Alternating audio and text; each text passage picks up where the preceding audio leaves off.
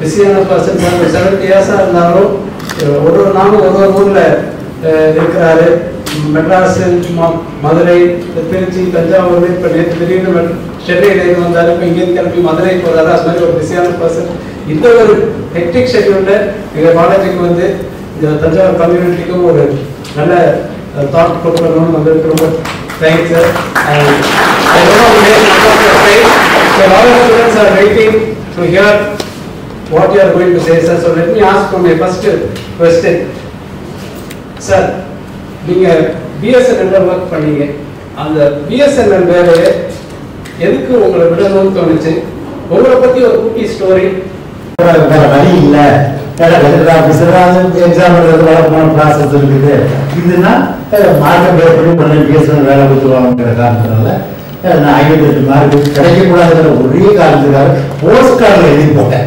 BSNL mark எவ்வளவு address எழுதி போட்டேன். நல்ல நேரமாக கெட்ட நேரமாக தெரியாது. 3 நாளில் எனக்கு இன்டர்வியூ பண்ணி சொல்லி அப்போ வந்து அது இந்தியன் போஸ்டல் டெலிகிராஃப் டிபார்ட்மெண்ட்டாக இருந்துச்சு. அவங்களுக்கு வந்து இன்டர்வியூ வந்துச்சு. அப்புறம் போய் ஜாயின் பண்ணேன். சென்னையில் இருக்கக்கூடிய மீனம்பாக்கத்தில் 60 ரூபா ஸ்டைஃபண்ட். 2 மாதம் வந்து தியரி சொல்லி கொடுத்தாங்க. எப்படி வந்து கவர்மெண்ட் ஆஃபீஸர் லெட்டர் உள்ளே வருது, அதை எப்படியெல்லாம் ப்ராசஸ் பண்ணணும், அதில் வந்து எப்படி டாக்குமெண்ட் பண்ணுறாங்க, என்னென்னலாம் நடக்குது அப்படிங்கிறது, பைனியம் லெட்டர்னா என்ன, செமி ஆஃபீஸியல் லெட்டர்னா என்ன. அப்புறம் இப்போ நீங்கள் எல்லாம் மொபைல் வந்து ரொம்ப சர்வசாதாரணமாக யூஸ் பண்ணிட்டு இருக்கீங்க. அப்போ வந்து எல்லாமே லேண்ட்லைன் இருந்த டைம். அதனால வந்து அந்த ஒவ்வொரு டெலிஃபோன் நம்பருக்கும் நீங்களாம் டெலிஃபோன் நம்பர் வெளியே சொல்லி அந்த டிபார்ட்மெண்ட் இண்டிகேட்டர்ஸ்பாங்க. அந்த என்ன காலம் எங்கேருந்து போகுது வருதுங்கிறத இண்டிகேட் பண்ணக்கூடியதுக்கு பேர் வந்து இண்டிகேட்டர்ஸ் பேர். அதில் இன்டர்னல் எக்யூப்மெண்ட் தனியாக இருக்கும், எக்ஸ்டர்னல் எக்யூப்மெண்ட் தனியாக இருக்கும். அதுக்கு தனித்தனியாக அந்த எல்லாமே பிரித்து வச்சுருந்தாங்க. அப்போ அதில் நான் போய் சேர்ந்தது டைம் ஸ்கேட்ஸில் இருக்கிற போஸ்ட்டு. அந்த கவர்மெண்ட்லேருந்து சம்பளமாக வந்த பணத்துக்கெல்லாம் நம்ம முதல்ல வந்த பணத்தை வியாபாரத்துக்கு உள்ளே போடணும்னு சொல்லி சொன்னால் அந்த பணம் திரும்ப வந்து பார்க்க முடியாது. அதனால் ஒரு போர்டு ரிங் வாங்கிக்கணும்னு சொல்லி அப்போ என்னுடைய எல்டர் சொன்னார். இப்போ 10 வருஷத்துக்கு முன்னாடி என்னுடைய ஃபஸ்ட்டு முடிக்கும் போது அந்த போர்டு ரிங்கை எல்லாம் சன்னு கிராண்ட் சர்க்கெல்லாம் காமிச்ச போது ரொம்ப அப்போ 500 ரூபாய்க்கு ஒரு போகும்போது அப்படிங்கிறத ரொம்ப ஆச்சரியப்பட்டாங்க. ஆனால் அந்த நான் 10 வருஷம் ஒர்க் பண்ணிட்டு இருந்த பீரியட்லேயே வந்து எமர்ஜென்சி நாங்கள் ஒர்க் பண்ண டைமில் தான் நடந்தது. அதுக்கப்புறம் வந்து மற்ற பிரதேசம் எனக்கு பிரதேசம் எல்லாருமே பிஸ்னஸ் போக ஆரம்பிச்சிட்டாங்க. நாங்கள் கார்டன் பிஸ்னஸ்லேயே கொஞ்சம் ஸ்கேல் அப் பண்ணி கொஞ்சம் வளர்ச்சி வந்ததுனால பிஸ்னஸ் வந்து நல்லா டெவலப் ஆக ஆரம்பிச்சது. அப்போ 85 வாரத்தில் கிட்டத்தட்ட எங்களுக்கு ஒரு 100-150 பேர் வேலை பார்க்க ஆரம்பிச்ச உடனே அப்போ அப்பா எங்கள் என்ன சொன்னாங்க, நம்மளே 150 பேருக்கு வேலை கொடுக்குறோம், நீ எடுத்து போய் இன்னொரு கையெழுதி சேவை பண்ணணும் அப்படின்னு சொன்னாங்க. ஆஃபீஸில் இருக்கக்கூடிய என்னுடைய வெல்விசர்ஸ் என்ன சொன்னாங்க, அரசாங்க உத்தியோகம்னால அரசாங்க உத்தியோகம் விட்டுறாத, நாளைக்கு இங்கே இருந்தால் பென்ஷன் கிடைக்கும், அங்கே போய் ஏதாவது பிஸ்னஸ் ஃபெயிலியர் ஆச்சுன்னா திரும்ப நீ வேலை தேடணும்னா உனக்கு 1000 சிக்கல் வரும், ஃபைனான்சியல் சிக்கல், பி கேர்ஃபுல் அப்படின்னு சொன்னாங்க. அந்த நேரத்தில் ஒரு ஜோசிகாரம் வந்தான் வந்து, நீ நியூமனத்தில் வேலை மாற்றினா உடனே நீ கவர்மெண்ட் வேலை விட்டுருவ அப்படின்னு சொன்னாங்க. அதே அப்படியே நடந்துச்சு. வேலை மாத்திர அது வரைக்கும் வெறும் கேச்சல் இருந்தான். வேற மாற்றி T.K.Chandiran வேற மாற்றல மறு நாளே வந்து எனக்கு வந்து டேரிஃபைட் ஆயிடுச்சு.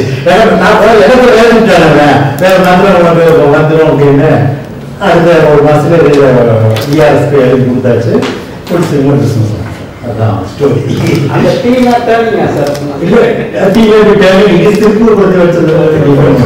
ஏன்னா வெளியே நோட்டிஃபிகேஷன் போக வேண்டியது இருக்கிறதுனால அதில் வந்து சொல்ல வேண்டியது டி ஸ்டாண்ட்ஸ் ஃபார் பேக் அப்படின்னு சொல்லணும். அதுக்காக நாங்கள் திருப்பூர் வேண்டியது தானே, அதனால திருப்பூர் கொண்டு வச்சிருந்தேன். ஒரிஜினலாக வில்லேஜ் வந்து தேராய் பாளையம், அதனால நீட்டு போடுற மாதிரி இருக்குங்கிறத திருப்பூர் சிம்பிளாக சொல்லிட்டாங்க. இல்லை சார், அவங்க ஒரு காதி ரீட்டைல் அவுட்லெட் வச்சிருந்தீங்க.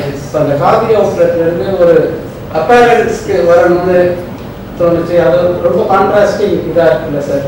பாதி ஒரு சைடு நேட்டிவ் கிளாத், அப்புறம் முதல் சிந்தட்டிக் கிளாத் ரீடைல் பண்ணணும் அப்படின்ற ஒரு தாட் ப்ராசஸ் உங்கள் கான்ஃப்ளிக்ட் ஆஃப் இன்ட்ரெஸ்ட் மாதிரி இல்லையா சார்? இல்லை அருள், நீங்கள் வந்து உங்களுக்கு பேசுகிற அந்த இடத்துல கொஞ்சம் நேரம் தெரிஞ்சுக்கணும்ல. அப்பா வந்து ஹேண்ட் வீவர்.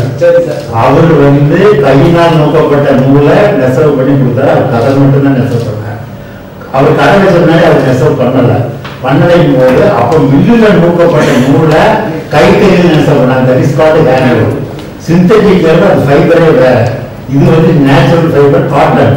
சிந்தட்டிக்ங்கிறது இப்போ பெட்ரோலியம் பேஸ் பண்ணி நிறைய ஆர்டிஃபிஷியல் கெமிக்கல்ஸ் வழியாக தயாராகிறதா இந்த செயற்கை இலைன்னு சொல்றது. இயற்கை இலை வியாபாரம் தான் அப்பாவும் எல்லாம் நாங்கள் பண்ணிட்டு இருந்தது. அப்போ அது நாங்கள் 62 ஆரம்பிச்சு 92 வரைக்கும் 30 வருஷம் இயற்கை இலையில் மட்டும்தான் நாங்கள் வந்து காதி ஹேண்ட்லூம் பண்ணோம். 92 தான் சிந்தட்டிக் உள்ளே வரும். 30 வருஷம் தான் நிறைய பேர் தான். அது யாரும் நிறைய பேர் உங்களுக்கே தெரியல. இப்ப உங்களுக்கு கேட்டு பாருங்க, இயற்கை இலை செயற்கை இலையெல்லாம் தெரியுமா? டிஃபரன்ஸ் என்னென்ன? உண்ணும் உணவும் உடுக்கு உடையும் தெரியாத சமுதாயத்தான் மெக்காலையுடைய சிஸ்டம் சொல்லி கொடுத்திருக்கிறது. நம்ம பரம்பரை கல்வியா இருந்தா அது வேற மாதிரி இருந்திருக்கோம். எல்லாருக்கும் ஒரு இது சார், நீங்க திருப்பூர் நேட்டிவ்ன்றீங்க. உங்க ஃபர்ஸ்ட் சிந்தட்டிக் அந்த டெக்ஸ்டைல்ஸ் திருப்பூர் நேட்டிவ். சென்னை சில்க்ஸ்ன்ற பேர் எதுக்கு சூஸ் பண்ணீங்க? அந்த பேர் எப்படி தமிழ்நாடு ஃபுல்லா வைக்கணும்? இன்னைக்கு அதர் ஸ்டேட்ஸ்லயும் அதே பேர்லேயே தான் நீங்க கண்டினியூ பண்றீங்க. அந்த பேர் வரதுக்கு காரணம்? அதாவது பிசினஸ்ல நீங்க எல்லாருமே தியரி நிறைய படிச்சிருப்பீங்க. ஆர்கானிக், இன்ஆர்கானிக் அப்படின்லாம். நாங்க வந்து அது ஆர்கானிக்கா வந்ததுதான். நான் ஒரு புக்கை போட்டிருக்கேன், சதமணித்த சாதனையாளர்கள்னு சொல்லி ஏஎம் ராஜகோபால் சொல்லி ஜோதிடர் ஒருத்தர் இருக்கிறாரு. அவர் வந்து இப்போ ஒரு மாதத்துக்கு முன்னாடி வந்து 100ஆண்டு விழா கொண்டாடினார். ஹஸ்பண்ட் ஒய்ஃபோட 100ஆண்டு விழா கொண்டாடினார். நாங்கள் வந்து 92 டெக்ஸ்டைல் ரீட்டைல் ஷாப் வந்து திருப்பூரில் நாங்கள் வந்து ஆரம்பித்தோம். அப்போ வந்து நாங்கள் திருப்பூர் குமரன் சில்க்ஸ் அப்படிங்கிற பேரில் நாங்கள் கடையை ஆரம்பித்தோம் திருப்பூரில். அப்போ அந்த திருப்பூருடைய அட்வொகேட் என்ன சொன்னார், எப்பா குமரன் எவ்வளோ வந்து சென்னையில் எங்கேயோ கடை வச்சுக்காம அது எதுக்கும் நீ வெரிஃபை பண்ணிட்டு அந்த பேரை கண்டினியூ பண்ணுவேன், நாளைக்கு ஏதாவது பிரச்சனை வந்து போகணும் அதை கேஷுவலாக சொன்னார். அதுக்கு நான் ஒரு மேனேஜர் அனுப்பிச்சுட்டு போய் விசாரிச்சுக்கலான்னு சொன்னோம். அவர் போய் விசாரிச்சுட்டு வந்துட்டு ஒன்றும் பிரச்சனை இல்லைங்க சார், நான் கேட்டு வந்துட்டேன் அப்படின்னு சொல்லி சொன்னான். அதாவது லீகல் சிஸ்டம் என்ன பண்ணோம், பிரச்சனை என்ன பண்ணுன்னே தெரியாமல் நாங்கள் யதார்த்தமாக நம்பி 90 ஆரம்பிச்சு 96 வரைக்கும் அந்த பேரையே திருப்பூர் குமரன் யூஸ் பண்ணிட்டு இருந்தோம். 96 நாங்கள் கோயம்புத்தூர்ல கடை வச்சு அதே பேரில் போட்ட உடனே சென்னையில் இருக்கக்கூடிய அந்த குமரன் சில்க்ஸ்காரர் வந்து எங்களுக்கு லீகலாக நோட்டீஸ் கொடுத்து கேஸ் நடத்தினார். கேஸ் நடத்தி அது கிட்டத்தட்ட 4 வருஷம் ஹைகோர்ட்டு சுப்ரீம் கோர்ட்டுன்னு அலக்கழிச்சிட்டு ரொம்ப குடும்பமே வந்து நாங்கள் டென்ஷனில் உட்காந்துட்டு இருந்தோம். அப்பதான் வந்து இப்ப ஏழாவது நாங்க எல்லாருமே போய் பார்ப்போம். அப்பாவை குறித்து ஜோதிடத்திலும் தெய்வத்திலும் நம்பிக்கை இருந்ததுனால அவர்கிட்ட போய் ஒரு வார்த்தை கேட்கலாம், இத்தனை நாள் நீங்க இத்தனை கேஸ் நடத்துறீங்க, அவரோட வார்த்தை கேட்டீங்களாரு இல்ல போய் கேட்போம் அப்படின்னு சொல்லிட்டு நாங்க எல்லாரும் போய் கேட்டோம். கேட்டப்பதான் என்ன சொன்னாங்க, அவருடைய பேருக்காக ஒரு வியாபாரம் நடக்குதா அல்லது உங்களுடைய பொருளுக்கும் விலைக்காக நடக்குதா அப்படின்னு கேட்டாரு. இல்ல பொருள் விலை தான். அப்படியே நீ பேரை பிடிச்சி கட்டிட்டு இருக்கிற. அப்போ அன்னைக்கு ஓவர் நைட்டில் அன்னைக்கே உட்காந்து பேரை சேஞ்ச் பண்ணுறது முடிவு பண்ணி அன்னைக்கே ஓவர் நைட்டில் பண்ணலாம். ரிசிக்கால ஒன்று ரீசன் கிடையாது. கோர்ட் கேஸ் ஒரு நாள் அதாவது பாரபட்சம் இல்லாமல் நல்ல ஆசீர்வாதம் பண்ணக்கூடியவர் நல்ல நோக்கத்தோடு சொல்கிறாரு. நம்ம பக்கத்தில் நம்ம அதுக்காக பேருக்காக நடக்குதுன்னு தான் அந்த பேருக்காக போகிறோம். அதே வேலையாக நான் அந்த பேரை கட்டிட்டு ஆரம்பிக்கணும் அப்படின்னு அதை விட்டோம். சொல்ல போனா நாங்க அது திருப்பூர் இருந்த வளர்ச்சிக்கு காட்டிலும் தி சென்னை சில்க்ஸ் வச்சது வந்து அப்பதான் மெட்ராஸ்ல இருந்து சென்னைங்கிற பேரை கவர்மெண்ட் மாத்தினான். அப்ப மாற்றும் பொழுது 2 மேட்ச் ஆகிருச்சு. அதனால வளர்ச்சி இருந்துச்சு. அது அடிஷனலா நிறைய பாயிண்ட் இருக்குதுல்ல. இப்போதைக்கு நீங்க கேட்டீங்க அது மாதிரி நீங்க இப்போ பிரான்ச்சஸ் ஊர் செலக்ட் பண்றீங்களா சார்? அதுக்கு நீங்க எதுவும் ஒரு பேசிக் டெமோகிராபிக் பேட்டர்ன் மாதிரி எதுவும் வச்சிருக்கீங்களா சார் ஸ்டடி பண்றதுக்கு? ஒரு ஊர்ல இந்த ஊர்ல பிரான்ச் போடலாமா, இந்த டிஸ்ட்ரிக்ட்ல ஒரு பிரான்ச் ஸ்டார்ட் பண்ணலாமான்றது நீங்க எதுவும் பேசிக்கா பேராமீட்டர்ஸ் வச்சிருக்கீங்களா சார்? பிகாம்ல ஸ்டாட்டிஸ்டிக் படிச்சதுடைய பர்பஸை இன்னைக்கு வரைக்கும் 100% ஃபுல்லா யூஸ் பண்றோம். அதுல என்னன்னா நீங்க மார்க்கெட் ரிசர்ச் ஃபார்ம்ல எத்தனை பேர் கேள்விப்பட்டிருக்கீங்க? கேள்விப்பட்டிருக்கீங்களா? ஓகே, 3 பேர் ஸ்டூடெண்ட்ஸ்ல ஓகே, மார்க்கெட் ரிசர்ச் எல்லாம் உண்மையிலே ஹெல்ப்ஃபுல்லா இருக்குதா? இல்ல இருக்குதுங்கிறது, அதாவது உண்மையான மார்க்கெட் ரிசர்ச் பண்ணா ஹெல்ப்ஃபுல்லா இருக்கும். அதுக்கு நாங்க தான் உதாரணம். மார்க்கெட் ரிசர்ச் எவ்வளோ காசு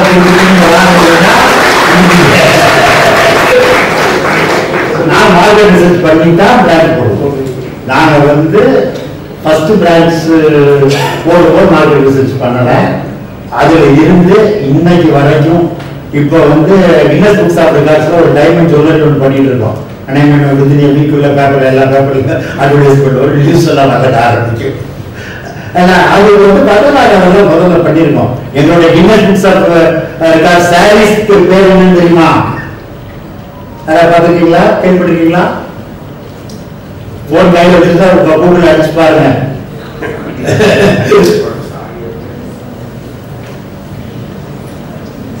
அதே மாதிரி மற்ற ஸ்டேட்டுக்கு போகும்போதும் அதுல ஏதோ உங்களுக்கு ஒரு பேசிக் ஒரு பேராமீட்டர்ஸ் பார்த்து ஸ்டேட்ஸ் இது பண்ணிக்கலாம். சவுத் இந்தியா இல்லை நம்ம கல்ச்சர் அண்ட் ட்ரெடிஷன் அந்த சாரீஸ் மட்டும் யூஸ் பண்ற ஸ்டேட்ஸ் அது மாதிரி தான் டார்கெட் பண்ணி நீங்க இப்போ கேரளாவில் இருக்கீங்க, தெலுங்கானா, ஆந்திர பிரதேஷ் அண்ட் கர்நாடகாவில் கூட ஸ்டோர் இருக்கு. ஸோ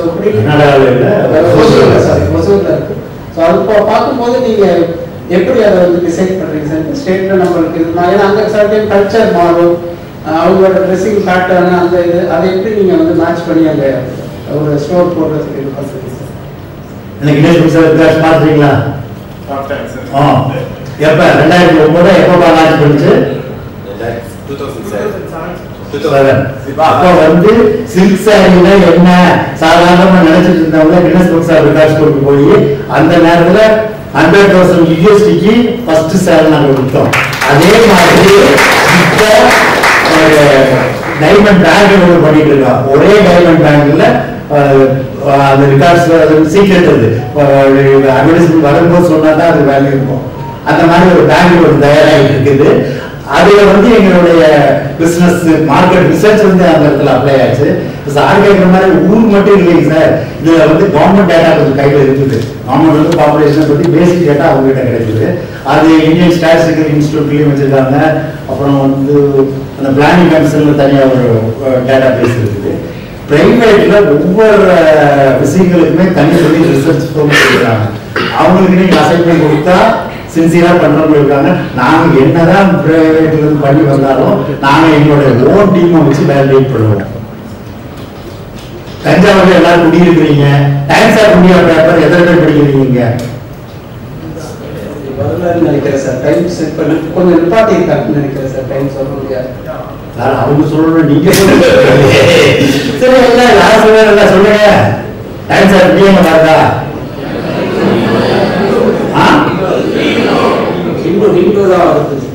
என்னுடைய கேள்வி வந்து தஞ்சாவூர்ல பைனான்சியல் லிட்ரஸி இருக்குதான்னா கொஞ்சம் கம்மியா இருக்குது, அவ்வளவுதான்.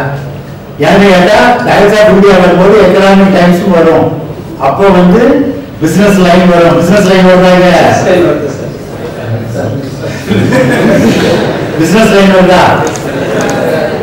நான் வந்து காலையில 10 கடையில கேட்டேன் பிசினஸ் லைன் வேணும். ஒரு கடையில் கூட எனக்கு பிசினஸ் லைன் கிடைக்கல. அப்ப பைனான்சியல் லிட்ரஸி வந்து தஞ்சாவூர்ல என்னவா இருக்குது, கேபிட்டல் மார்க்கெட் என்னவா இருக்குது. அதான் நான் வந்து அரவிந்த் சொல்லும்போது சொன்னேன், 100 கோர்ஸ் ஐபிஓ போலான்னு இருக்கேன், கேகேபி அஃபோர்டபுள் ஹோலிஸ்டிக் ஹெல்த் இருக்கேன். அப்ப எதாவது அந்த பிரைமரியா பண்றது முதல்ல அப்படின்னு பார்த்தா இப்ப சென்னையில எல்லாம் மிக்சடா இருக்குது. இப்ப நீங்க அண்ணா நகர்ல போன ஒரு மாதிரி இருக்கும், மயிலாப்பூர் ஒரு மாதிரி இருக்கும். அப்ப அங்க பைனான்சியல் லிட்ரஸி ஏற்கனவே எக்ஸிஸ்டிங். அவங்களோட போய் ஒரு விஷயத்த சொல்றது எனக்கு ஷேர் மார்க்கெட்ல நீங்க இன்வெஸ்ட் பண்ணுறது ஈஸியா பண்ணுவாங்க. இப்ப நான் தஞ்சாவூர் வந்தா முதல்ல ஷேர்னா என்னன்னு சொல்லணும், இன்வெஸ்ட் பண்ணா உங்களுக்கு என்ன பெனிஃபிட் கிடைக்குதுன்னு சொல்லணும். பட் நம்ம பாலுக்கு மேற்பட்ட ஃப்ராடுகளை தான் பார்த்துருக்கோம். இதுல ஜெனியூனா பண்ணக்கூடிய கார்பரேட்ல டாடா வந்து முதல் வரிசையில் இருக்குது. ரிலையன்ஸும் அதுக்கு அடுத்தாலே இருக்கக்கூடிய கம்பெனி தான். அவங்ககிட்ட இன்வெஸ்ட் பண்ணவங்கள அவங்களுடைய ஷேர் ஹோல்டர்களுடைய இன்ட்ரெஸ்ட் இவங்க 2 பேரும் ப்ரொடெக்ட் பண்ண அளவுக்கு இந்தியாவில் நீங்க கம்பேரபிளா யாருமே கிடையாது. அது மாதிரி நாங்க எங்களுடைய கேவிய அந்த மாதிரி ஒரு கட்டத்துக்கு எடுத்துட்டு போகணும். ஏன்னா நான் பிகாம் படிக்கும் போது இந்த மாதிரி லிஸ்டட் என்ஐடி கொண்டு வரணும்னு சொல்லி நினைச்சது. அதை பேஸ் பண்ணி தான் நாங்கள் யாரும் சயின்டிஃபிக்காகவும் இதுல அதுல எக்ஸ்பர்ட்ஸ்ல கன்சல்ட் பண்ணி தான் நாங்கள் அடுத்த மூவே பண்றோம். நான் நினைச்சா தோணுன்னு எல்லாம் பண்றது இல்லை.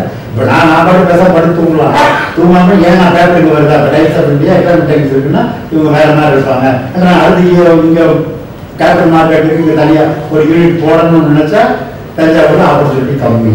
அப்போ நம்ம டெக்ஸ்டைல், ஜுவல்லரி, எஃப்எம்ஜி அந்த மாதிரி ஆப்பர்ச்சுனிட்டிஸ் தான் இருக்குது.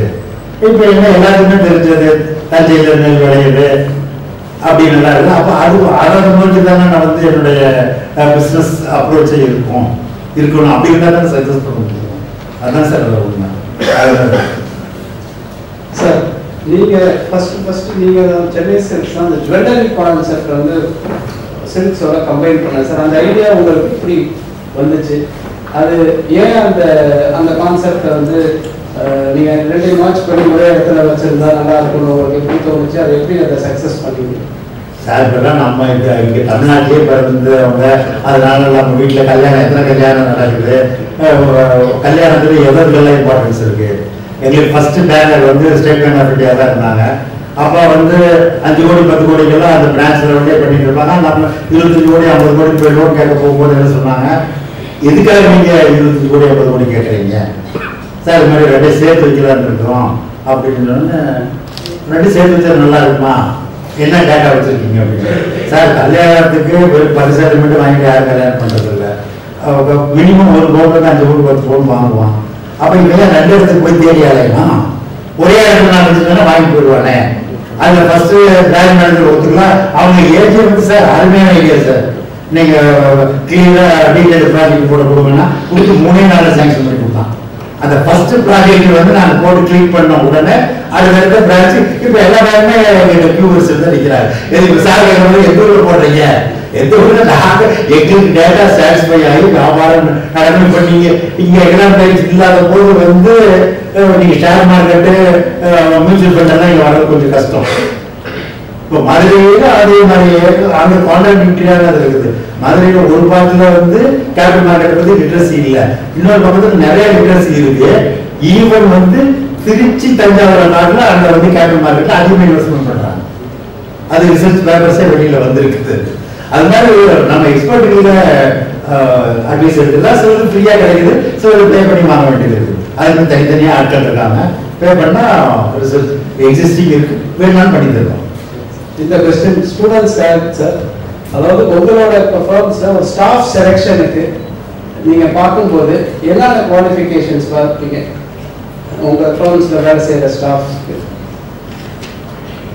கவர்மெண்ட் சொல்ற மாதிரி வந்து 12 வயசுக்கு வேலை வச்சுக்கூடாது. அது ரூல் நம்பர் 1. அது லீகலாக சாட்டிஸ்ஃபை பண்ணணும். இப்போ எங்களுடைய டையிங் ஃபேக்ட்ரி இருக்குது, கன்ஸ்ட்ரக்ஷன் கம்பெனி இருக்குது. அங்கெல்லாம் வந்து எஜுகேஷன் பெருசாக ஒன்றும் வேலை இல்லை. உனக்கு வந்து கள்ள தூக்கு வச்சோம்னா மண்ணை தூக்க வச்சோம்னா தூக்குற அளவு உடம்புல தெருப்பு இருக்கா, 2 கண்ணு 2 காது கை இருந்தால் போதுமானதை அவனுக்கு உதவி கொடுத்துருவோம். இங்கே சேல்ஸ் மேனாக வரணும், அவனுக்கு தனி பேராமீட்டர்ஸ். சேல்ஸ் மேனாக வரணும்னா முகம் பார்த்து பேசணும், அவனுக்கு வந்து அந்த சேல்ஸை கம்ப்ளீட் பண்ணக்கூடிய கெப்பாசிட்டி இருக்கணும். அப்படியெல்லாம் இருக்கும் பட்சத்தில் அதெல்லாம் தான் நாங்கள் பேசிக் பேராமீட்டர்ஸாக வச்சுருக்கோம். ஒவ்வொரு நிறுவனம் ஒவ்வொரு இம்பார்ட்டன்ஸ் கொடுப்பாங்க. எங்கள் நிறுவனங்களில் நாங்கள் டெக்ஸ்டைலாக இருந்தாலும் ஜுவல்லரியாக இருந்தாலும் கஸ்டமர் வந்து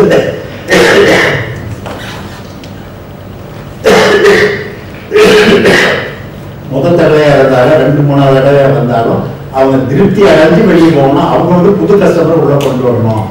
கஸ்டமர் லாயல்ட்டிக்கு வந்து நாங்கள் இம்பார்ட்டன்ஸ் கொடுப்போம். அதை தான் எங்களுடைய சேல்ஸ்மேன்ல ஃபோக்கஸ் பண்ணுவோம். அந்த மாதிரி கெப்பாசிட்டி இருக்குதா? அது சைக்கோமெட்ரிக் டெஸ்ட் நீங்கள் எல்லாருமே கேள்விப்பட்டிருக்கீங்க. அந்த சைக்கோமெட்ரிக் டெஸ்ட்டில் பார்ப்போம் ஆர்டில் வந்து ஈஸியாக கனெக்ட் பண்ணக்கூடியது இருக்கா. இப்போ அவங்க வந்து ஒரு பர்டிகுலர் ப்ளூ கலர் சட்டை போட்டு வர்றாங்கன்னா அந்த ப்ளூ கலர் சட்டை முதல்ல எடுத்து காமிக்க மாட்டாங்க. சில பேர் ப்ளூ கலர் சார் நீங்கள் போட்டுக்கிற கலர் எதாவது சார் அப்படிமா. இப்போ அவன் 3 சொல்ல மாதிரி மாறுவான். ப்ளூ கலர் சட்டை போட்டுருக்கிறத அவனுக்கு பிடிக்கும், ஆனால் நீ சொல்லினா கேட்க மாட்டான். அவன் வேற வெள்ளை சட்டை காமிச்சு போட்டா மஞ்சள் சட்டை காமிச்சிட்டு அப்புறம் ப்ளூ சட்டை காமிச்சா மாறுவான். அதெல்லாம் அங்கிருந்து தனி மனிதனுடைய டேஸ்ட் தான் அது. இது வந்து என்னன்னா இது நான் மட்டும் சொல்றதில்ல, கேஜி ஹாஸ்பிட்டல்ல பக்தத்துலன்னு சொல்லி அவர் தான் அந்த கேஜி ஹாஸ்பிட்டலுடைய ப்ரொமோட்டர். அவர் சொல்லும் போது வெளியில எல்லாம் வந்து மற்ற நீங்க உங்களுக்கு என்ன வேணும் சொல்லி விளைச்சட்ட வேண்டும் பண்ணலாம். என்கிட்ட வந்த முன்னாடி அவன் நெஞ்ச கறிக்கிறது சார்மா, நெஞ்ச கறிக்கிறவனுக்கு ஹார்ட் அட்டாக்கு வரலாம், அப்புறம் இண்டிகேஷன்லையும் வரலாம். நான் உள்ள வந்த முன்னாடி தான் இண்டிகேஷன் நானும் அப்புறம் டயக்னைஸ் பண்ணணும். அப்புறம் தான் அதுக்கப்புறம் பாக்கெட்டில் பணம் இருக்குதா எல்லாருக்கும் ட்ரீட்மெண்ட் பண்ணி கையில் காசு இல்லைன்னா யாருக்கு காசு தருவா? இப்போ என்ன பண்ணுறாங்க அப்படிங்களா? இப்போ நீங்கள் துணி கடைக்குள்ள வந்தாங்கன்னா என்ன வேலைக்கு வாங்கணும் ஒரு அப்பாயின்மெண்ட் ஐடியாவில் வரலாம். நான் கடைக்குள்ள வந்தால் எத்தனை பவுன் வாங்குறதுக்கு முடியும் வீட்லேயே எடுத்துகிட்டு தான் வரலாம். அதெல்லாம் இதெல்லாம் பேசிக்கான விஷயம் தான். இது ஒன்றும் நான் பெரிய அதிசயமெல்லாம் ஒன்றும் இல்லை. சில பேரை பெரிய சொல்ல முடியாது. சொன்ன ஈஸியாக கவர்மெண்ட் காப்பி அடிப்பானே காப்பி அதாவது சில பேர் ஒரிஜினல் இன்னோவேட்டிவா பண்றது நிறைய பேர் ஆர்வம் இருக்குது. அந்த வழி இல்லாத காப்பி அடிக்கிறாங்க. இப்போ நான் அதனால ஒன்று ரெண்டு விஷயங்கள்ல இந்த மாதிரி காப்பி அடிச்சதுனால நாங்கள் பாதிக்கப்பட்டதுனால சில ஒரு குறிப்பிட்ட அளவு வரைக்கும் டிரான்ஸ்பர்ட்டா சொல்லுவோம். மீதி எல்லாம் நாங்கள் சொல்ல முடியாது. எங்களை காப்பாற்றிக்கணும் இல்லையா? நாம இதோடு இருக்கணும். இல்லை சார், வரும்போது இந்த ஃபேமிலி பிஸ்னஸ் மேனேஜ்மெண்ட் பற்றி பேசிட்டு இருந்தோம் சார். நீங்கள் இப்போ உங்களோட பிஸ்னஸ்ல ப்ரொஃபஷனல் மேனேஜ்மெண்ட் ஓனர்ஷிப் டிஃபரன்ஷியேட் பண்ணுறீங்களா? இல்லை owners R into day to day affairs of the business, இல்லை ப்ரொஃபஷனல்ஸ் தான் டே டு டே அஃபேர்ஸ் பார்த்துக்குவாங்க, owners only the investment and அந்த மாதிரி ஒரு மேனேஜ்மெண்ட் ஸ்ட்ரக்சரில்? இப்போ கடற்கரையில் வந்து பார்த்தீங்கன்னா ஒரு 5 பேர் 10 பேர் போதும். அந்த இடத்துல வந்து ஓனரும் பார்க்கலாம், இல்லை யாரோ ஒரு ஆளாக பேங்க் மேனேஜர் சொல்லிட்டு அவர் பார்த்து சொல்லலாம். 100 பேர் 200 பேர்னு வரும்போது அந்த ப்ரொமோட்டாருக்கோ ஓனர்ஸுங்கிறத ஓனர் வேற, ப்ரொமோட்டார் வேற, பேக் ஆஃபீஸ் வேற, ஃப்ரண்ட் ஆஃபீஸ் வேற, இதெல்லாம் உங்களுக்கு நிறைய தியரி படிச்சிருப்பீங்க. அதனால நாங்கள் பாலிசி எஸ்ஓபி மட்டும்தான் நாங்கள் ப்ரொமோட்டர் டைரக்டர் இப்போதைக்கு நாங்கள் ஹேண்டில் பண்ணுறோம். மற்றது எல்லாமே ஃபுல்லி ஆட்டோமேட்டட் எக்ஸிக்யூட்டிவ்ஸ் தான் பண்ணுறோம். அதனால தான் நாம ஐடென்டிஃபை கொடுத்துருக்கோம்.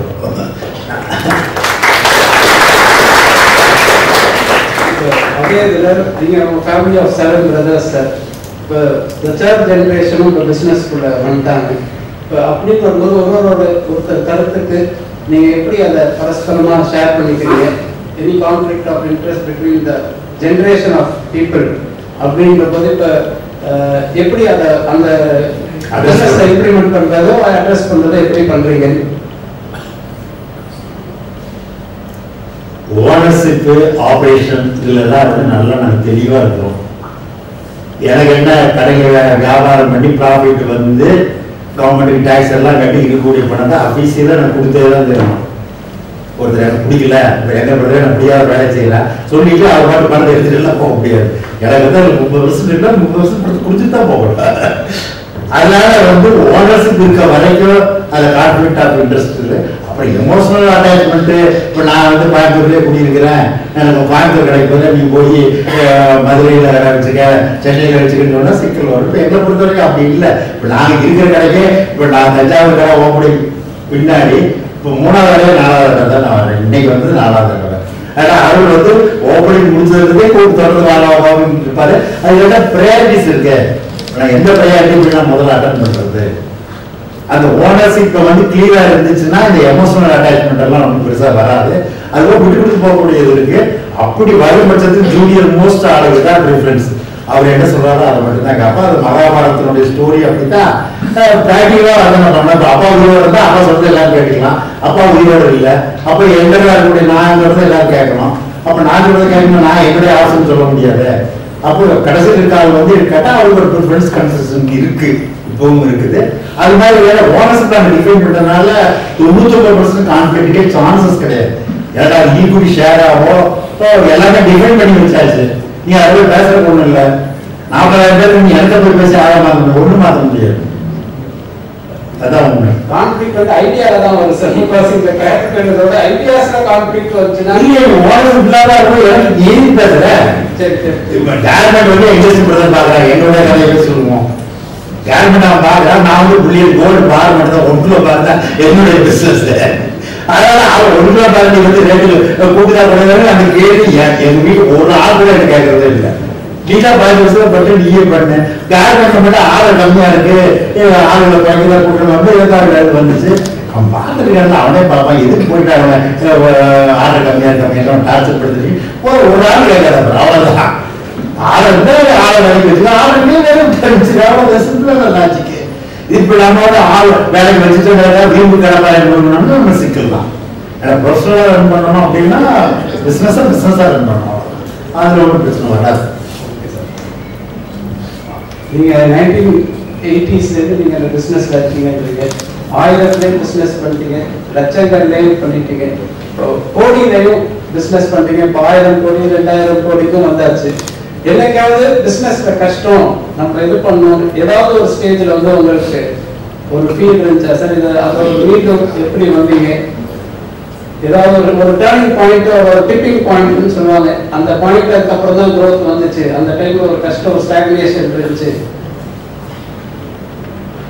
இல்லை சார், நேர்மையான வியாபாரத்தில் வந்து அப்படி ஒரு ஃப்ரஸ்ட்ரேஷன் வராது, வரக்கூடாது. அப்படி இருந்தால்தான் நேர்மையான வியாபாரம். நான் வந்து வியாபாரத்தை விட்டு போயிடலாம் அப்படின்னு சொன்னேன்னு வச்சுக்கோங்க, அப்போ அதில் வேற ஏதோ இடத்துல தப்பு இருக்குன்னு அர்த்தம். நீங்கள் சொல்ற ஒரு ஸ்மால் கரெக்ஷன், 80s இல்லை, நான் 1953 பிறந்தேன். 64 ஹவுஸ் கீப்பிங் கடை மதுரையில கடை கூட்டி விடுறது 11ஆவது வயசுல முடிஞ்சு இன்னைக்கு வரைக்கும் நான் கேட்கவே இல்லை. டிஃப்ரெண்ட் கெப்பாசிட்டி ஒர்க் பண்ணிட்டு இருக்கேன். அதனால என்ன ரோல் எடுத்தாலும் என்ன பண்ணும் அப்படிங்கிறது இருக்குது. இப்ப நாங்க வந்து அப்பா வந்து இது கொஞ்சம் வெளியில பேசுற விஷயமா பேசக்கூடாத விஷயமா, அல்லது நீங்க வெளியில யாரு இதை பத்தி பெருசா டிஸ்கஸ் பண்ணாம இருக்கீங்களா? நான் இந்த ஒரு விஷயத்த சொன்னால் இருக்க முடியுமா? ஓகே. ஃபர்ஸ்ட் நம்ம கடற்கரையில நாங்க துணியெல்லாம் மேட்டு வச்சு அளவு கொடுப்போம். பார்த்துருக்கீங்களா அதையா? ஆமா. அது வந்து எவ்வளவு நாளைக்கு ஒரு இடம் ஸ்டாண்டிங் பண்ணணும்? சரி வச்சுக்குவோம், ரெகுலேஷன் இருக்குது அதுக்கு. அது வந்து பண்றது ஒரு மாசம் பண்ணாம தான் லேபர் ஆபீசர் வந்து பார்த்து நோட்டீஸ் கொடுத்துட்டான். அப்ப நான் பிஎஸ்ல வேலையை சேர்த்துட்டேன். அப்ப கோர்ட்டுக்கு போகணும். நான் வந்து இந்த சென்ட்ரல் கவர்மெண்ட் லீவை போட்டுட்டு கோர்ட்ல போய் நிக்கணும்.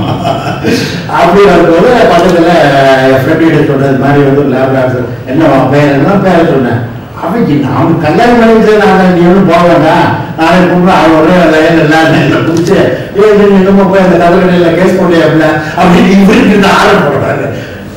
சரி சொல்லிட்டு சரி நீ நாளைக்கு போய் ஆஃபீஸில் போய் பார்த்துக்க கோர்ட்டெல்லாம் போக வேண்டாம் அப்படின்னு முடிச்சுட்டு அப்புறம் அடுத்த நாள் போனேன். நீ எல்லாம் சீல் போடாம நீ வேலை ரெக்கமெண்டேஷன் போட்டியா அப்படின்னு அது வேலையா பேசிட்டு ஏப்பா போய் சொன்னேன். எனக்கு தெரியல, அவர் சொல்லியிருந்தா அன்னைக்கு அப்படி விட்டு போட்டு போயிருந்திருப்பேன். இப்ப இது பண்ணிட்டு விட்டாரு. ஆனா அதே மாதிரி தப்ப நான் தூத்துக்குடியில பில்டிங் கட்டும் போது ஒரு 500 ஸ்கொயர் ஃபீட் டிஃபரன்ஸ் பண்ணி கட்டி போட்டேன். 3 வருஷம் ஆச்சு கடை திறக்காம. நான் 2015 கடை திறந்து 2020 ஜனவரி வரைக்கும் கடை நடத்திட்டு இருந்துச்சு. இப்போ 3 வருஷமா கடை திறக்க முடியல. அப்ப நான் அதை நினைச்சு பண்ணல, அது வேற விஷயம். எனக்கு டிஃப்ரெண்ட் கான்செப்ட். இது நினைச்சு நான் வாழ்க்கையை வந்து வியாபாரத்தை விட்ட முடியுமா? நான் இப்போ என்ன கேட்டேன், பேங்க்ல வட்டி எக்ஸ்ட்ரா கட்டுறேன், அவ்வளவுதான். எனக்கு வேற பக்கம் வருமானம் வருதா இப்போதை கட்டு, எனக்கு இதுவும் கடந்து போகுதா? வியாபாரத்தில் பிரச்சனை வரதான் செய்யும். பிரச்சனைகளை வந்து எதிர்கொள்வது எப்படி எதிர்கொள்ளணும் அப்படிங்கிறத தனி மனித ஒழுக்கம் நமக்கு யாராவது நான் ரோல் மாடலா வச்சிருக்கிறேன் அப்படிங்கிறதெல்லாம் பார்த்து நம்ம பண்ண வேண்டிய விஷயம். சார், எல்லா பிஸ்னஸ்லையும் பேக்வர்ட் இன்டெகிரேஷன் கேள்விப்பட்டிருக்கோம். இப்போ ரீட்டைலில் இருக்கீங்க, அங்கேருந்து ப்ராசஸிங், பர்ச்சேஸ், மேனுஃபேக்சரிங் போறீங்க. இது நீங்கள் வந்து ரொம்ப பேக்வர்ட் இன்டெகிரேஷன் போய் கடை கட்டுற பிஸ்னஸ் கூட நீங்களே பண்றீங்க. அந்த பிஸ்னஸ் வரதுக்கு என்ன ரீசன்? அந்த டெக்னாலஜி, அந்த ஸ்டீமேஜ் ப்ரீகாஸ்ட்ன்ற இது பிசினஸ் கூட கடைசியில பார்த்தா ரொம்ப பேக்வர்ட் இன்டெகிரேஷன் போய் கடைசியில ஒரு இன்ஜினியரிங் கான்ட்ராக்டர் இதுவே நீங்க இன்டெகிரேட் பண்ணிட்டீங்க. எப்படி அந்த ஒரு தாட் வந்துச்சு? எதுக்கு அந்த கன்ஸ்ட்ரக்ஷன்ல போகணும்னு உங்களுக்கு ஒரு ஐடியா வந்துச்சு சார் அந்த டைம்ல? அண்ட் நீங்க ரொம்ப ஷார்ட்டஸ்டா உங்க கடையை கட்டின நாட்கள் எவ்வளவு இருக்கும்? இங்க தஞ்சாவூர் பண்ணாலும் 65 நாளோ 20 நாளோ அது எல்லாருமே நீங்க பார்க்க போகணும். இங்க லோக்கல் ஆண்டர் இருந்தீங்கன்னா தெரியும், 65 நாள் 20 நாள் தான் பண்ணணும்.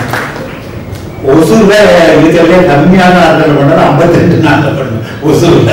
ஏன்னா அந்த ஸ்பேஸ் நிறைய இருந்துச்சு, அதனால பண்ணோம். ஏன் கன்ஸ்ட்ரக்ஷன் இண்டஸ்ட்ரிஸ் வந்து எப்படி வந்தீங்கன்னு கேட்கறீங்க இல்லையா? ஒவ்வொரு கண்டுபிடிப்புக்கும் எது அடிப்படை காரணம்? தேவை. என்ன தேவை? பணமா அல்லது அறிவா? ஐடியா.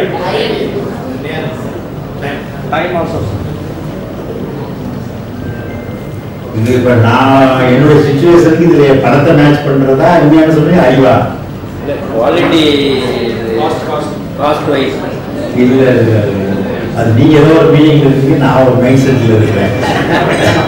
ஏன்னா தேவைன்னு சொல்லி சொன்னா அந்த இன்சிடென்ட் நடந்த இன்சிடென்டே சொல்லிடுறேன்.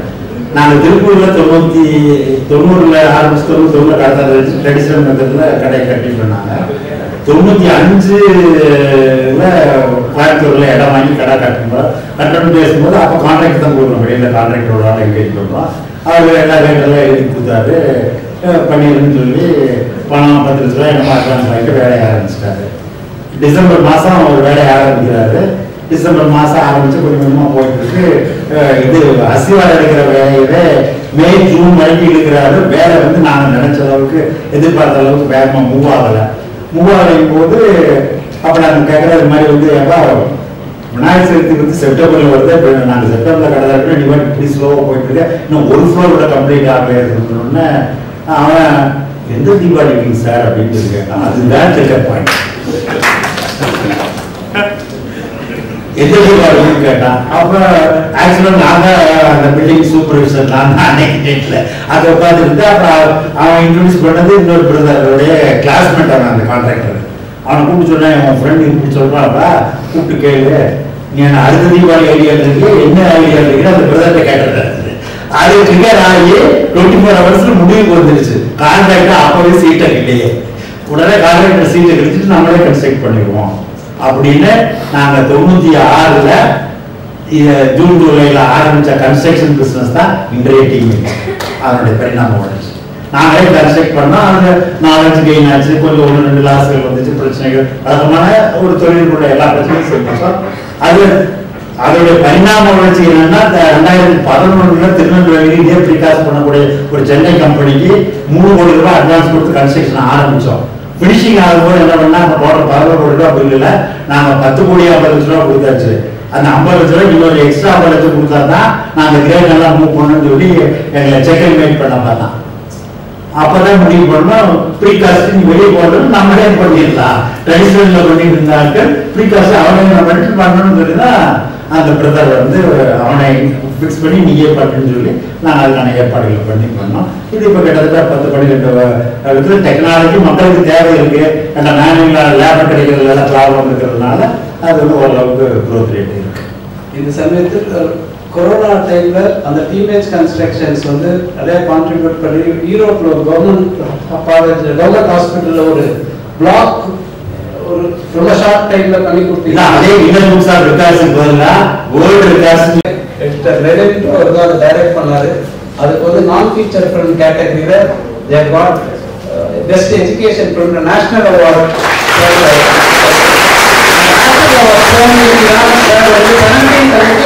Honorable President ayada sir national award வாங்குறாரு. அதோட confirmation it has come from Delhi.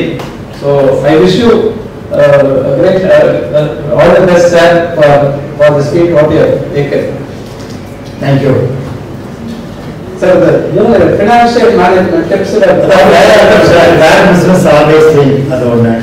அப்புறம் வந்து ஃபோக்கஸ்டா இருக்கணும். நம்ம எதை பண்றோமோ அதுல மட்டும்தான் ஃபோக்கஸ் பண்ணணும். ஒரே டைம்ல 2 வேலையை எடுத்துட்டு போய் மாட்டிட்டு முடிக்க கூடாது. எதை பண்ண போறதுக்கு முன்னாடி ஹோம்ஒர்க் பண்ணிட்டு போங்க. ஹோம்ஒர்க் பண்ணாம எடுத்த உடனே மனசு நினைச்சிச்சு எனக்கு தோணுச்சு எல்லாம் பண்ணக்கூடாது. ஏன்னாட்டா நான் 7th ஸ்டாண்டர்ட் நடிக்க ஆரம்பிச்சு இப்ப கேகே மீடியா வச்சிருக்கிற நேஷனல் அவார்டு வரைக்கும் வந்துருக்கு. ஏன்னா கிட்டத்தட்ட 55-60 வருஷம் ஜேர்னி. அப்ப நான் டிராமா நடிச்சு இப்ப எனக்கு டிராமா சொல்லி கொடுத்த வாத்தியாருக்கு போன வாரம் இதே வேலை பண்ணிக்கு நாங்க பள்ளியில் வச்சாங்க. அவருக்கு நாங்க அவார்டு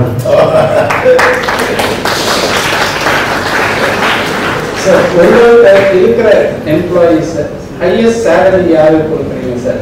எந்த லெவல் எம்ப்ளாயிஸ் வரைக்கும் வச்சிருக்கீங்க? ஒரு ஹையஸ்ட் சேலரி ஃபார் ஸ்டூடெண்ட்ஸ்க்கு உங்களோட இது வந்து சார் ஆர்கனைசேஷன் நீட பொறுத்த விஷயம். அது இப்போ மேனேஜ்மெண்ட் ட்ரெயினிஸ் இப்போ நீங்க இருக்கிறதுல நீங்க எத்தனை பேர் எல்லாம் கேம்பஸ் இன்டர்வியூ பெருசா நினைச்சிட்டு இருப்பீங்க. ஒரு ஃபேர் எம்ப்ளாயி அல்லது வந்து இந்த ரெக்ரூட்மெண்ட்டே ஒரு பிசினஸா வந்து இந்தியாவில் எவ்வளவு நேரம் நடந்துருக்கணும் அந்த மைண்ட் பெட்மே இருப்பாங்க. சரி நிட்டு பேச கன்வீனியன்ட். நீங்க அப்படியே வாக் பண்ணிட்டே பேசுங்க சார். ஓகே அங்க போடியே வந்துருங்க சார். ஓகே நாங்கள் 74 வந்து பிகாம் முடிக்கும் போது வந்து ரெக்ரூட்மெண்ட் கம்பெனியெல்லாம் இப்போ இருக்கிற மாதிரி எல்லாம் பெருசாக கிடையாது, இன்ஜினியரிங் கிராஜுவேட்ஸும் கிடையாது. அப்போ ஏபிசி கன்சல்டன்ட்ஸ்னு சொல்லி ஒரு கம்பெனி வந்து கல்கத்தாவில் பேஸ் பண்ணி இருந்தாங்க, அவங்க மட்டும்தான் பண்ணாங்க. அதுக்கப்புறம் மாஃபாய்ன்னு சொல்லி ஒரு கம்பெனி வந்திருக்கு. மாஃபாய் பற்றி யாருக்கா தெரியுமா? சரி, எப்போ ஆரம்பிச்சார்? சரி, ஏதோ ஒரு வருஷம் வச்சுக்கோங்க. ஆனா அவர் வந்து அந்த ரெக்ரூட்மெண்ட் கம்பெனி ஆரம்பிக்கிறதுக்கான ட்ரிகர் பாயிண்ட் என்ன? இந்தியாவில் பெட்ரோல் வந்து தீ பிடிச்சி எரியுது, அதை அணைக்கிறதுக்கு ஆள் வந்து கேட்கறாங்க. அப்ப இந்தியா கவர்மெண்ட்லயும் அவங்க ஏற்கனவே இந்தியன் அந்த ONGC இன்னும் ஆள் வந்து கிடைக்குன்னு சொல்லி பேசிட்டு இருக்கும்போது இவங்க சிங்கப்பூர்ல ஹஸ்பண்ட் ஒய்ஃப் 2 பேரும் இவங்க டூர் போனவங்க உட்கார்ந்து கேட்கறாங்க. இதை கேட்டுட்டு அவங்களுக்கு தெரிஞ்ச ஒரு சோர்ஸ்ல இதுக்கெல்லாம் ஆள் இருக்குன்னு சொன்ன உடனே அதுக்கு மேன் பவர் சப்ளை பண்ண ஆரம்பிச்ச மாஃபாய் பாண்டியராஜர் அந்த கம்பெனியை கிட்டத்தட்ட அவரு போன 2016 வயசுல 15 வயசுல நிற்கும் போது மாஃபாய் ரெக்ரூட்மெண்ட் கம்பெனியை 450 கோடி ரூபாய்க்கு விற்கல. அது தெரியுமா? கேள்விப்பட்டிருக்கீங்களா? இப்ப அதுக்காக ஐபிஓ வர போறாரு. ஐபிஓ வந்து இப்ப 750 கோடிக்கு வர்றாரு. Only recruitment. அவங்க என்ன பண்ண போறாங்க? இப்ப நீங்க போட்டு ஃபர்ஸ்ட் போட்டு பார்த்தாங்க என்டர்பிரினர்ஷிப், அப்புறம் எந்த ஒரு ஹெச்ஆர் பத்தி போட்டுருந்தீங்களே, அவங்க எங்க பார்த்து நான் நினைக்கிறேன் இதுல இருக்கு. அது கலெக்டர் இருக்காங்களா? ஹெச்ஆர் முன்னாடி இருந்தாங்க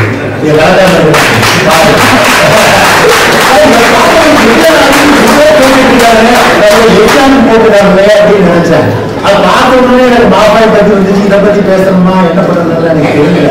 இவங்க வந்து கவர்மெண்ட் ஒரு புக்கு அப்படிலாம் என்ன பண்ணாங்கன்னு தெரியாது. டைம்ஸ் ஆஃப் இந்தியாவில் அவங்க ஒரு கேபிட்டல் கொடுக்கறதே தனியாக ஒரு கம்பெனி ஒன்று வச்சிருக்கிறாங்க. அந்த கம்பெனியில இந்த மாதிரி வேலையெல்லாம் செய்வாங்க. ஏதாவது இண்டஸ்ட்ரீஸ் இருக்கவங்க, இன்வெஸ்ட்மெண்ட் பண்றவங்க, ஸ்டூடெண்ட்ஸ்ல எல்லாத்தையும் கூப்பிட்டு இந்த மாதிரி ஏதாவது இன்டராக்டிவ் பண்றங்கிற பேர்ல ஒரு பிசினஸ் ஆப்பர்ச்சுனிட்டி கிரியேட் பண்ணி கொடுப்பாங்க. அப்ப அவங்கவுங்க பிசினஸ் நீட் இருக்கவங்க அவங்க போய் பார்த்து அந்த பிசினஸ் வந்து கம்ப்ளீட் பண்ணிக்குவாங்க. அதுதான் வந்து மார்க்கெட்டோடைய நிலவரம். நீங்க எந்த கேள்வி கேட்டது நம்ம சொல்ல ஆரம்பிச்சேன்? Highest paid employee. அதாவது ஆர்கனைசேஷன் சம்பந்தப்பட்டதுங்கிறத உண்மையான பதில். இப்ப எனக்கு நாகரை இருக்குது, நாகரை வந்து நான் 10 கிலோ வச்சு வியாபாரம் பண்றேன், 5 கோடி ரூபாய் 6 கோடி ரூபாய்னு வச்சுக்குவோம். 6 கோடி ரூபாயில பேங்குக்கு வட்டி கட்டியாகணும். இப்ப பெரும்பாலான நாகரையில் எந்த தொழில் பண்ணிட்டு இருக்கவங்க, இந்தியாவில் ட்ரெடிஷனலா பிசினஸ் பண்ணிட்டு இருக்கவங்க யாரும் வட்டி கணக்கை போட்டு பார்ப்பது இல்லை. கார்பரேட்ஸ்கள் மட்டும்தான் அந்த வேலை செய்யறாங்க. கேபிட்டல் வேற, ஓனர் வேற, பில்டிங் வேற, ரெண்ட் வேறன்னு சொல்லி பார்ப்பாங்க. அப்ப வந்து அவங்க வேற சேல்ஸ்மேன் என்ன பண்ணுவாங்க, அவங்க நிறைய வேற 10,000 கொடுக்குறாங்க, இன்னும் 10,000 கொடுப்பாங்க. இப்ப நாங்க வந்து கிட்டத்தட்ட எங்களுடைய ஆர்கனைசேஷன்ல மோர் தென் 75% கார்பரேட்டா தான் நடக்குது. எங்களுடைய ரீட்டைல் ஷாப்ல நாங்க யாரும் ஓனர் கிடையாது. சென்னை சில்க்ஸ்ல ரீட்டைல் ஷாப்ல ஓனர் கிடையாது, சிஸ்டம் ரன் பண்ணது கிடையாது. அதே மாதிரி கார்மெண்ட் யூனிட்ல சிஸ்டம் வந்து பாதி ரன் பண்ணி பாதி வந்து ஆர்டர் ப்ராப்ளம் இருக்கிறதுனால ரன் பண்ண முடியாது. அப்ப இங்க நம்ம தமிழ்நாட்டுல இந்தியாவுல இங்க கூட கொஞ்சம் ஆட்கள் எடுத்தோம். ஆள் கிடைக்கலன்னு சொல்லும்போது ஸ்ரீலங்காவில் போய் எடுத்தோம். அப்போ வந்து அவங்க அமெரிக்கன் கம்பெனி ஒர்க் பண்ணிட்டு இருந்த ஒரு சிங்கிள் ஆள் ஃபேக்டரி மேனேஜர் ஒரு ஆளை செலக்ட் பண்ணி எடுத்துட்டு இருந்தோம். அவரு அப்போ அங்கிருந்து வரும்போது எங்கிட்ட கேட்டு வந்தது $US சம்பளம் வேணும் அப்படின்னு கேட்டு வந்தார். இந்திய ரூபாயினுடைய மதிப்பு அவருடைய டேட் ஆஃப் அப்பாயின்மெண்ட்ல அந்த டேட்ல 1 crore.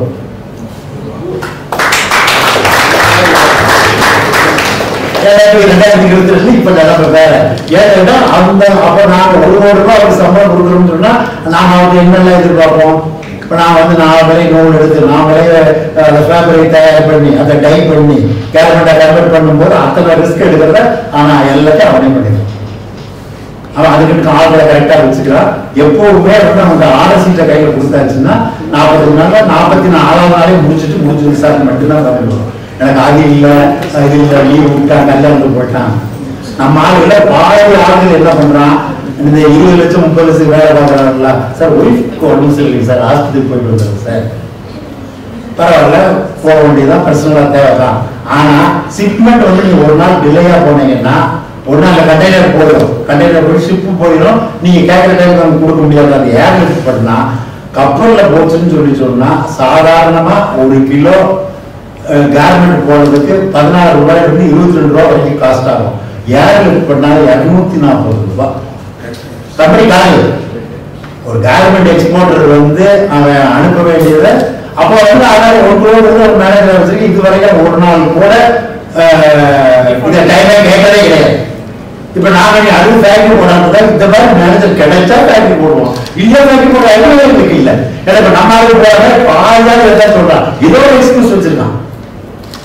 அப்புறம் கவர்மெண்ட் வேலை காரணம் அது வேற தனியா கவர்மெண்ட் படுத்துது. அதனால அந்த ஆர்கனைசேஷனுக்கு என்ன வேணுமோ அது கேட்கறதுதான் டிசைட் பண்ணும். இப்ப அதுல எல்லாத்துக்கும் போக முடியுமா? நிச்சயமா முடியாது. Okay sir. அடுத்து ஆன்லைன் பிசினஸ் பத்தி நீங்க இருக்கீங்க. உங்களோட ஃபீல்ட்ல ரீட்டைல் ஆன்லைன் பிசினஸ் நிறைய தாக்கம் ஏற்படுத்துது. அது ஃபியூச்சர் இல்ல உங்களோட பிசினஸ் ஆன்லைன்ல போறதுக்கு ஃபியூச்சர்ல ஐடியாஸ் இருக்கா சார்? நம்ம ஆன்லைன்ல இருக்கிற மாதிரி இல்லையாங்கிறது யார் சொல்லுவீங்க? அருள் சொல்லுவாரா? ஸ்டூடெண்ட் சொல்றீங்களா? ஸ்டூடெண்ட்ஸ் யாராவது பார்த்துருக்கீங்களா? சென்னை சிக்ஸ் ஆன்லைன் இருக்கா இல்லையா? இருக்கு. எவ்வளவு நாளா?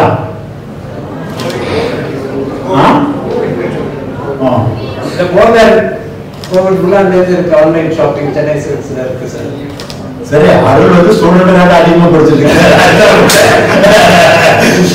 ஏன்னு கேட்டீங்கன்னா எங்களோட ஹிஸ்டரியே வந்து நாங்க ஒரு டாக்குமெண்டேஷன் வச்சிருக்கோம் இல்லையா.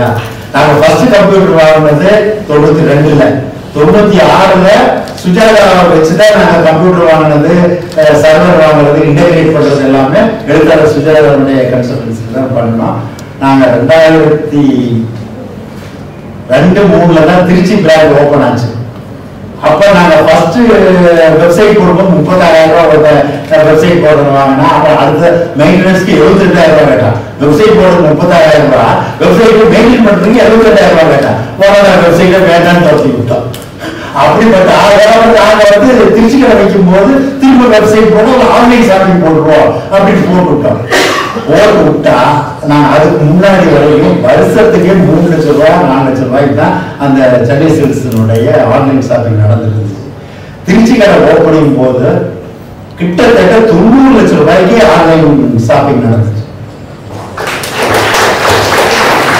அதுக்கப்புறம் டெக்னாலஜி கம்பெடிஷன் காம்பினேஷன் அதெல்லாம் ஓப்பன் ஸ்பேஸ்ல பேச முடியாது. ஃபியூச்சர் பிசினஸ் பத்தி இதுல உங்களோட ஃபியூச்சர் வெஞ்சர்ஸ் நீ காலத்துல கேகேவி அஃபோர்டபிள் ஹெல்த் கேர்னு ஒரு பிசினஸ் ஆரம்பிக்கிறதா பண்ணிருந்தீங்க. KKV agro powers already லிஸ்டடா companies இருக்கு. What is the next step you are going to go? Sir, market தான் வந்து பாதி விஷயங்களை தீர்மானிக்குது. நான் தனிப்பட்ட முறையில இப்ப அந்த ஆப்பிள் கண்டுபிடிச்ச ஸ்டீவ் ஜாப்ஸ் இருக்காரு, அவர் மாதிரி எல்லாம் நான் தயார் பண்ணக்கூடிய பொருட்களை அனைவருமே வாங்குவார்கள் அப்படின்னு எல்லாம் நாங்க தலைக்கணத்தோட பேசக்கூடிய ஆட்கள். மார்க்கெட் வந்து என்ன வேணும், மார்க்கெட்டுக்கு என்ன தேவை இருக்கோ அதை கொடுக்கக்கூடிய ஆட்கள். இன்னைக்கு நியூஸ் பேப்பர் எத்தனை படிச்சிருக்கீங்க? ஓகே, சொல்லுங்க சார், இந்த செய்தி என்ன? டெக்னாலஜி சம்பந்தப்பட்ட மற்ற பத்தி பேச டெக்னாலஜி சம்பந்தப்பட்ட ஏதாவது நியூஸ் இருக்கா? டிவிலேயே வந்துச்சு. நான் பார்த்தேன், தமிழ் சேனல்ல பார்த்தேன், பேப்பர்ல இருக்குது, மற்ற நியூஸ் பேப்பர் 1-2 இருக்கு. யாராவது பார்த்துருக்கீங்களா? கேள்விப்பட்டீங்கன்னா டெக்னாலஜி சம்பந்தப்பட்ட கோஆர்டினேட் பண்ணோம். நேற்றைக்கு வந்து அமெரிக்காவில் ஒரு கோர்ட்ல வந்து கேஸ் நடந்துட்டு இருக்காரு.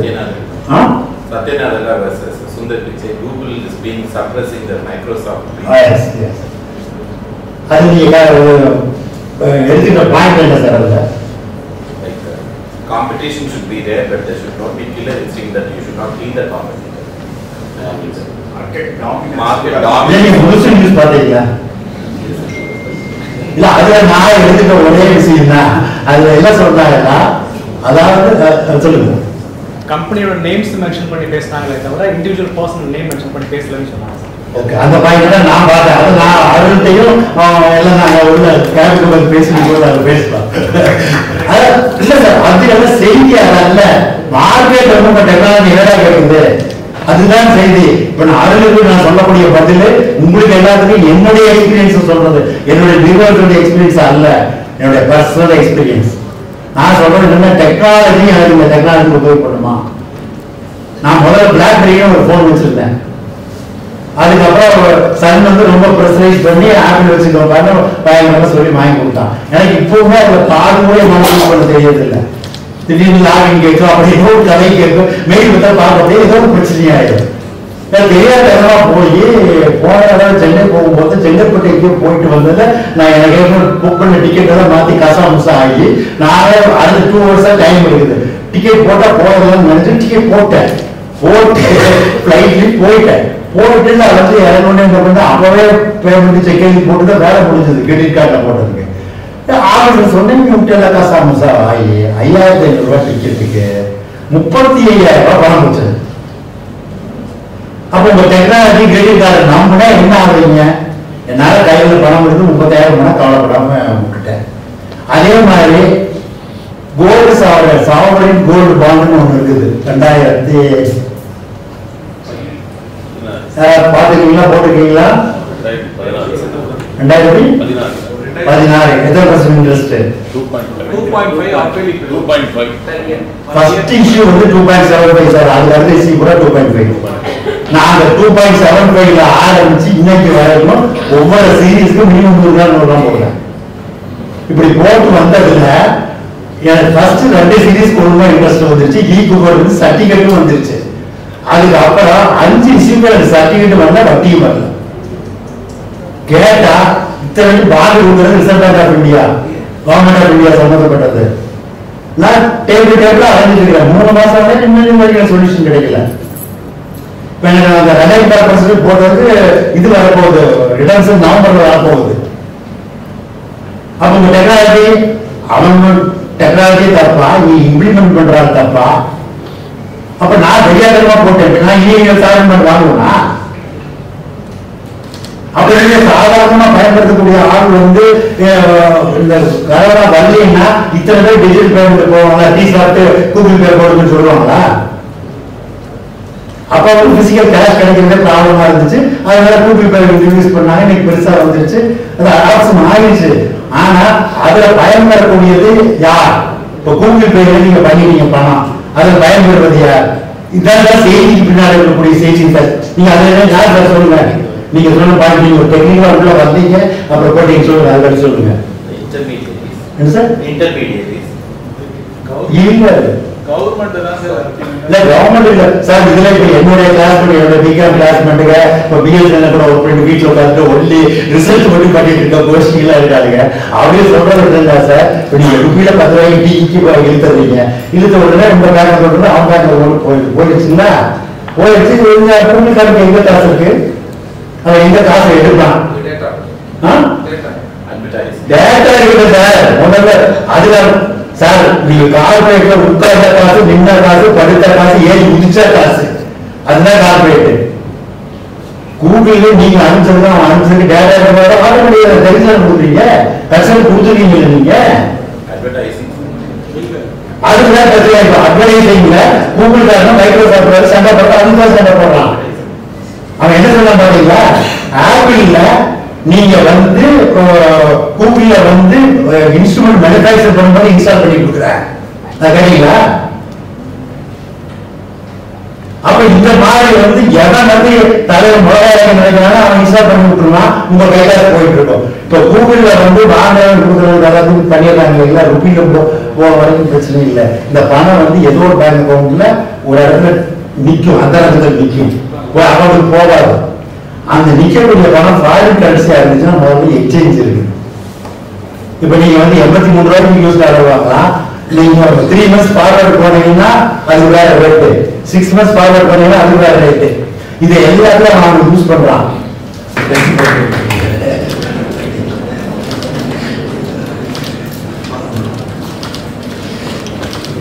Thank you sir.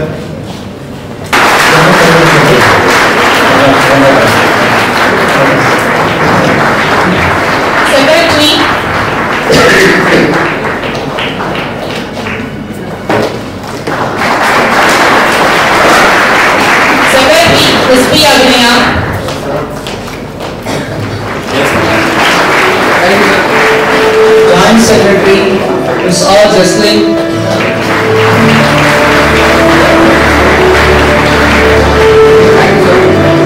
Treasurer Mr.